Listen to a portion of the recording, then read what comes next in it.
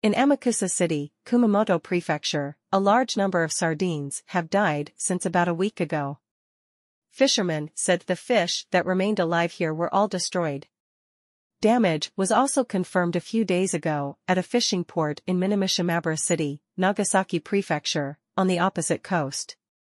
Daichi Kimura, head of the Shimabara Peninsula Southern Fisheries Cooperative, Kazusa Branch said, "For the first time, I was surprised that there were no such cases in our fishing cooperative before.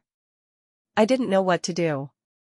Minamishimabara City Fisheries Division said, "There is no doubt that sardines died due to lack of acid, and it is not known why they entered the port in large numbers rather than areas where sardines are usually taken. The sardine carcasses will be picked up by fisheries cooperative officers and transported to the incineration facility on the 19th.